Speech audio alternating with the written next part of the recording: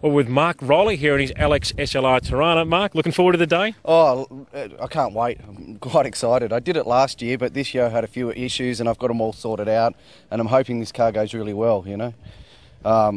Yeah, look, it's I've put an LS engine in it, LS 5.7, and the T56 six-speed manual, and I've got 411 gears. It's been tuned. It's pretty much standard, but just with the tune. And I hope this year that I break 230 kilometres an hour, whereas last year I didn't get that far. So that's my goal. May go faster, may go slower. We'll just see.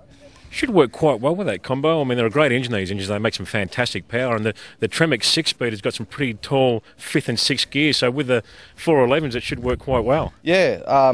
Look, when we had it on the dyno, I think it was in 5th gear it pulled to 215, and then the 6th gear, which is a really long gear, we'll have to do the rest. So hopefully with the tune and everything, it's got enough, and we give some of the new guys a run for the money, huh?